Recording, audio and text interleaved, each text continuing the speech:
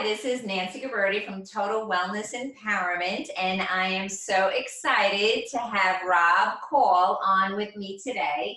He's an award-winning journalist, inventor, software architect, connector, and visionary. He's the author of The Bottom-Up Revolution, which I highly recommend you get a copy of, Mastering the Emerging World of Connectivity. He's given talks and workshops to Fortune 500 executives and national medical and psychological organizations. He's pioneered the first of their kind conferences in positive psychology, brain science, and story. He hosts some of the world's smartest, most interesting, and powerful people on his Bottom-Up radio show. Rob founded and he publishes one of the top Google-ranked progressive news and opinion sites, opednews.com, which has been seen over 23 million visitors. And I'm so excited to have him empower you with his brilliance today. So welcome. Thanks so much for having me. Thank you. So you want me to talk about the hero's journey? Yes. Okay. 100%. So, and I want to put it in the context of my book. The book is the Bottom-Up Revolution, Mastering the Emerging World of Connectivity. And the hero's journey is a myth. It's a myth that is told in 1,000 different cultures. And it was originally described as the monomyth, and then Joseph Campbell wrote a book, The Hero with 1,000 Faces, which has been described as one of the 100 most influential books of the 20th century. And it basically is an incredible description of the process of going through change. Now, what kind of change? It could be getting a new job. It could be going on an adventure. It could be finding out that you have cancer. It could be deciding you're going to be a vegetarian. 99.9% of movies have a hero's journey story arc to it. And so you're used to seeing the hero's journey all the time. And once you hear about it, you're never going to see a movie the same way again. You're going to see the hero's journey in it and the different stages of it. So I'm going to talk to you about it from the idea that you have hero's journeys in your life. Those are journeys where you go through change. Now, I believe that when you go through a hero's journey, you're really becoming born again as a new person. I'm not talking about religion. I'm talking about how you are going through the process of becoming a new person. And I really believe that it's not an easy thing to do. I mean, when you watch a movie about the hero's journey, the hero has some tough times. And it can be tough to go through those changes in your life. But if you understand the stages and the steps in the hero's journey, I believe it can make it a lot easier to understand where you are in the hero's journey and to even recognize that you have an opportunity to go on a hero's journey. Because a lot of people don't take the invitation or the call. Most people go through many of the hero's journeys in their lives. And I believe that the hero's journey description provides us with a kind of a map of the territory as we go through these life changes. And the most essential part of the journey of becoming a new person is bottom up. And the reason it's bottom up is, and I talked about bottom up in your last show. Should I give a little description about what bottom up is? Yes. Okay, so bottom up is a way of seeing the world. It's the way that humans evolved to be. We evolved over literally millions of years of being human and proto-human and humanoid, living in hunter-gatherer bands, where people, to survive, had to think about each other, how to take care of each other, how to be constantly aware of how the other people in their band were and what they were doing. If they made a decision, they had to make that decision thinking about how it would affect everybody else in that hunter-gatherer band and how it would affect the nature around them that their lives depended on. So they couldn't just start a fire. They couldn't just wipe out all of a bush of berries because they had to live off of it the next season. And uh, what happened is civilization came along, and it has repressed a lot of the aspects of what it is to be human, what it is to be bottom up, which means being compassionate, being cooperative and interdependent and aware of other people. And so my book, The Bottom Up Revolution, gets into describing in great detail what it looks like to be bottom up, how we're returning to bottom up because the internet and smartphones have catalyzed a return to bottom up. And now people born after 1980 have much more bottom up brains. Their brains are literally different than people born before 1980. So the hero's journey is a part of it. And what's bottom up about the hero's journey is that once you get into this change process, once you start on the journey, it's all about making connection with new people, or redefining your relationships with people you've already known. It's all about finding and building new skills that you acquire. These are all bottom-up ideas. These are all bottom-up things. So if you're going to go through change in your life, it's all about reconnecting with the world, reconnecting with people, connecting with new people in new ways. So I'm going to go through the details of it. And just remember, the goal of my book is to teach people to see through more bottom-up eyes and develop connection consciousness, because it's our connection to the world, to nature, to other people that defines who we are, that gives us the stories that we define ourselves by. I got into the hero's journey because I became fascinated with the world of story. I ended up organizing the first conference on story that brought together all the different worlds of story. There were conferences before that were on screenwriting or novel writing or marketing, and I brought together all the worlds. I brought together screenwriters and novelists and marketers and psychotherapists, because really psychotherapy is helping people to understand the stories that they tell themselves about how they live their lives, and then helping people to redefine those stories. That's what psychotherapy is all about. It's politics. I've worked as a consultant with political candidates up to the congressional level, helping them to identify the issues and the stories in their lives that help them to define their issues and put them into stump speeches, which are often just 5 minutes long. You got to come up with a story and then wrap it around your issues that you're trying to communicate. Religion is all about story. And if you look at all the different worlds of story, it's huge. And the hero's journey is perhaps the most powerful story. And it's one that's used so much to connect people and to touch them, because the hero's journey is so powerful. So let's get going, and I'll talk to you about what the hero's journey is. Love it. So there are stages in the hero's journey. And a person starts out in an ordinary world, and then there's a call to adventure. Usually the person rejects the call. Then there are threshold guardians. There's a mentor. Then they have to cross a threshold. In other words, you get the call, and then you have to make a commitment, and you have to do something or stop doing what you've always done in order to start yourself on this journey.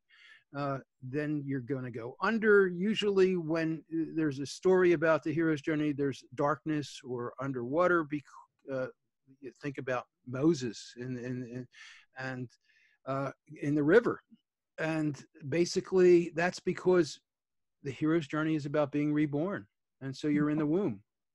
Once you cross the threshold, then you're on the road, and you have to face ordeals and encounter antagonists and losses.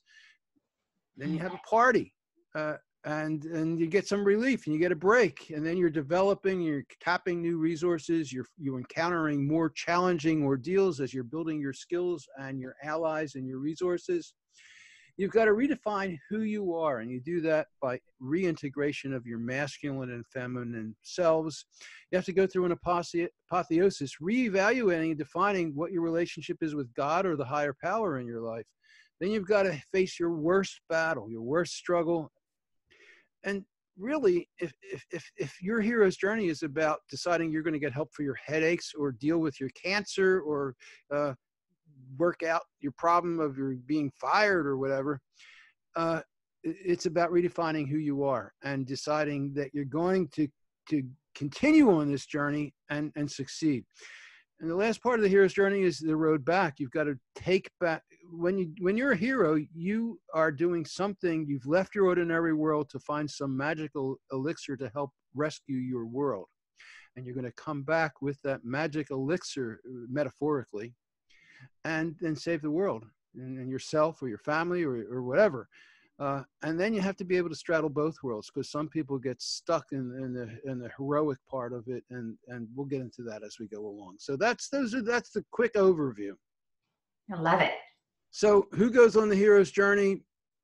People, couples, spouses, parents, siblings, families, customers, groups, organizations, communities, nations, the planet, cultures, religions, political parties. I got into, in writing my book, exploring how most movies have one superhero who's the hero. And I really think that a lot of times in real life, and we should do it more in movies, the hero is the community. The hero is a group of people who all get together and change the world. And so Oz the Great and Powerful is one movie that does that. And I think we need to have more movies like that. I'd like to see people like James Cameron and Shonda Rhimes, who are, great writers and touching so many lives, write stories where it's a community or a whole bunch of people together who change the world and save everybody. Before the journey begins, you start in your ordinary world, the existing culture and system. You're feeling just cool and safe, just everything's fine until it's not. And then you get a call. And there are all kinds of calls. And this is a long list. And there are just a lot of different ways that you can get a call. It could be that you need money, you want love, you have a new friend, you need to escape danger or boredom or pain or illness or depression or poverty or a bad relationship, or you're getting divorced, you're getting married, you're going into a relationship with somebody new, and those are all risky things that can change your life. There are so many ways that you can get the call. And there's a wonderful book called Callings. It's by Greg Lavoie. Wonderful book that it's the whole book on how to recognize the call, how to fine-tune your awareness so you recognize that you're getting a call to adventure, that with an opportunity to become reborn as a new, better, stronger person. So there are all kinds of calls. Now, I like to use Star Wars as an example of the hero's journey because George Lucas worked with Joseph Campbell. They worked face-to-face, coordinated with each other to make Star Wars a classic hero's journey story. So, but there are all kinds. I mean, here's a picture of Obi-Wan Kenobi telling Luke Skywalker, "Come with me and let's rescue Princess Leia and I'll teach you the Force." And, but there's also an example of somebody being told that they've got a diagnosis, or somebody getting a job offer, or buying a house, or selling a house. Those are all potential hero's journeys that can change your life. Now, most people reject the call when they get it. So the call is really what invites you or forces you or precipitates you to start in the process of change. But a lot of people, maybe most people, if they even notice the call, because a lot of times people don't even notice it, And in the previous interview I did with you, I talked about recognizing opportunities for positive experiences. People just don't notice opportunities for positive experiences, and they don't recognize opportunities to go on a heroic journey, to go through a life-changing experience and become reborn as a new person. And so a lot of people reject the call. In Star Wars, Luke Skywalker says to Obi-Wan Kenobi, "Listen, I can't get involved. I've got work to do. It's not that I like the Empire. I hate it, but there's nothing I can do about it right now. It's all such a long way from here." And he just says, "Sorry, Obi-Wan, but I can't help." And then the next day, he goes back and his aunt and uncle have been killed by Darth Vader. And so sometimes the call comes back harder, and then you respond. But the call can come in so many different ways, and a lot of the times you resist it because you're comfortable with the status quo. You're comfortable with the way things are. And if you reject the call, it's allowing your possible self and the possible world that you will be entering to die. You'll stay the way you were, and you have all these possibilities in your life. You have all these things that you can do that you've never done before. And if you're going to do them, you need to embrace the call and take the steps and have the courage to do that. So you really have to be awake and mindful, like you mentioned before about waking people up too. Well, part of the hero's journey is waking up, is becoming awake and aware in new ways. And so sometimes it takes a call, something to nudge you to get started. And you don't always do it alone. There are mentors who will help you to cross the threshold, to accept the call. When you accept the call, you cross the threshold. And that basically means you make a decision. You decide, you commit that you're going to do this. And those mentors can be a book, a community, nature, a teacher, a minister, a politician, a therapist, a coach, a boss, a friend, an enemy, a song, a stranger, movies, all kinds of things that can do it. It can be, it can be as simple as talking to somebody who's trying to sell you something. It can be a website or a listserv group, or some kind of discussion group. Or it could be an inspiring quote. Any of those things can trigger you to do it, or to embrace it, because you may get the call and go, nah, I don't have the time. So here you want to cross the threshold, and there are all kinds of thresholds. There are boundaries, and there's class, rules, taboos, others' expectations, authority, your self-image, there are customs. There are people telling you can't do it. There are prices. There, a lot of them. There are threshold guardians. Threshold guardians are there to tell you can't do it, or to scare you away. If you go to a Buddhist temple, a lot of them have lions at the door to scare away people. But it's really, once you know that you can trust yourself, they don't do that anymore. But a lot of times threshold guardians are your family. It's your friends. It's your parents saying, you can't do that. Or your spouse going, what are you thinking? And you have to work through that. And often you do that by finding a mentor. So you just worry about yourself going through the process. You don't have to worry about convincing them. Well, maybe you do, or maybe you bring them with you. I mean, part of the hero's journey can be bringing along the people that you care about, but you have to recognize that very often, if you're going to go on a hero's journey, it may not be with the full support of the people you're currently closest to. Part of the hero's journey is redefining who your relationships are with. And, hopefully you're going to be able, with the people you love, to bring them along with you, or at least get them to respect your decision.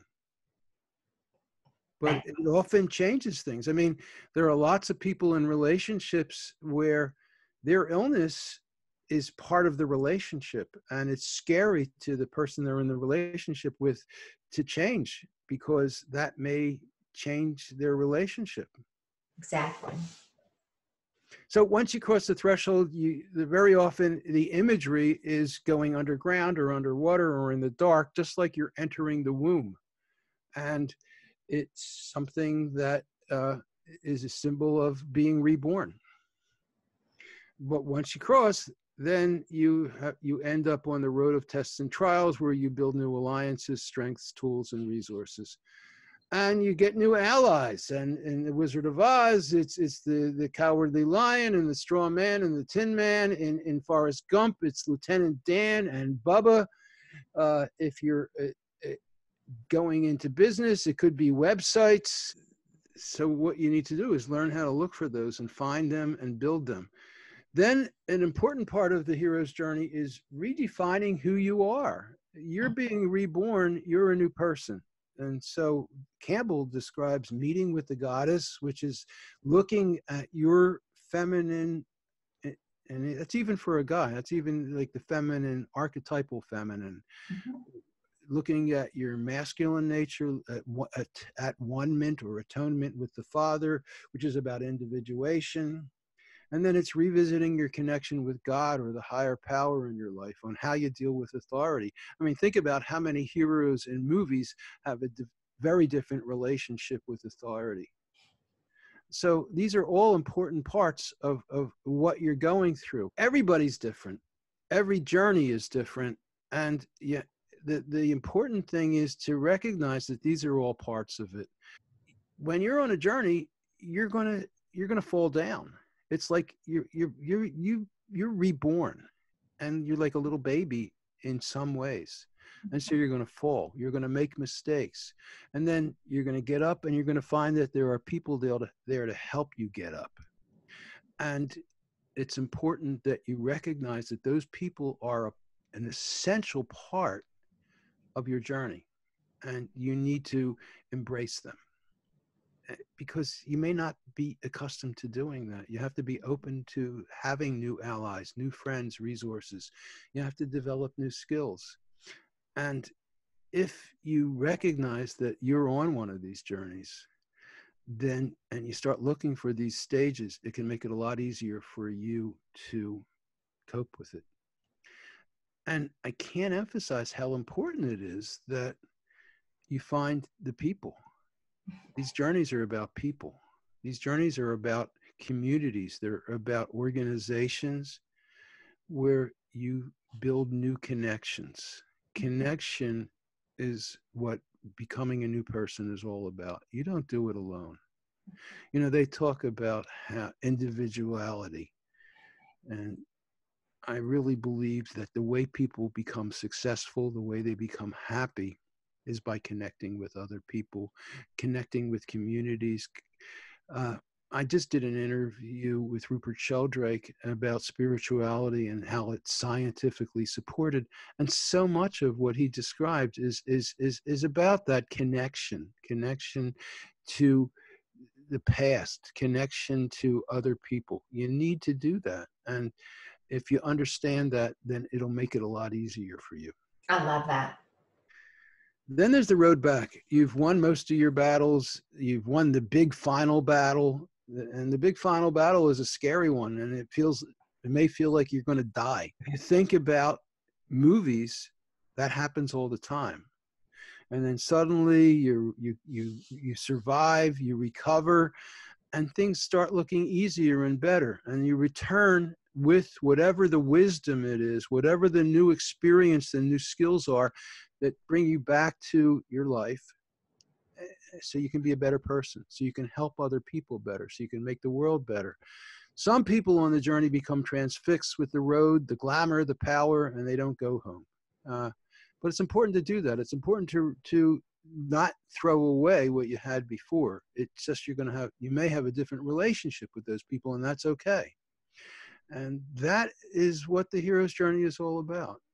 Now, when you watch a movie, you're going to see that you've got some average person who's in an ordinary world, and then something magical happens, something special happens, and then all of a sudden they've got to deal with it. And they're usually going to go, nah, I don't have the time. And then something else is going to come along and hit them harder, and they're going to go, I got to do this. And then they start. And then it can be very fast. It can feel really crazy. It can be very scary. But at least if you understand that this is what the process is, then you can go through it, and you can embrace it, and you can love it, and know that it's going to come out at the end where you're going to be a stronger, happier, better person who can contribute more to the world. What happens if a person's on their hero's journey and they get stuck? If they realize that they're stuck, do they just look for different people to help them? I think that the handles that you have that you can grab onto are people. To find new mentors, new allies, new friends. Join a group. If you've got cancer, maybe join a support group. If you're there are all kinds of support groups out there, and on Meetup now, Meetup has millions of different groups for every possible interest, and you can literally go to Meetup and find something. Go to Facebook and search for a category, and there are literally millions of groups on Facebook for different areas of interest. Same thing with LinkedIn. Go to Twitter and type in hashtags, and you'll find different things as well. But I think Facebook and LinkedIn are better when it comes to finding other people to connect with. And try to connect face to face if you can. Be careful. I mean, if you're going online, there are risks that you're taking. But if you're in the process of going through the changes of a hero's journey, the best thing you can do is find mentors and allies and people who can help you. Do we all go through the hero's journey? I think we all have opportunities to. Some people don't ever accept the call. And so they let all their potential future opportunities, all their new selves where they have the potential to be a better person, a stronger person, a happier person, they let them die. And so it takes some courage. It takes courage to cross the threshold. And I think that there are ways to do it. I think, in the first interview I did with you, I talked about the anatomy of positive experiences. And I believe that positive experiences are the building blocks that give us the strength to face the challenges that we face. Having and creating more and better, deeper and stronger positive experiences is the way that we have the courage to accept the call and cross the threshold. Yeah, that makes a lot of sense. And accepting the call is getting out of one's comfort zone, but also being aware of that opportunity. On the flip side of that, it would be so sad and uncharted, unreally fulfilled and unlived life if you pass up on these amazing opportunities. Sometimes I would say that opportunity or the call may look really bad. Like you don't want it, and the diagnosis came, or you're in a bad toxic situation, but you don't have to stay there and you don't have to feel defeated. You can rise higher and be victorious if you go on the journey. Once you're in a toxic situation, you're getting a pretty hard-hitting call. And it's when you finally open your eyes and wake up and go, I can change this. I can leave this and become someone else, that you actually have the awareness that there is a call and that you can accept it. It's ended up that the thing that I sign most of my books with is when I say, may this further open up your bottom-up eyes. And I love the concept of seeing with new eyes. That's a way of having awareness, really. So I'm thinking, I've been outlining a book about seeing with new eyes. So maybe that. I love that. That's an amazing title too.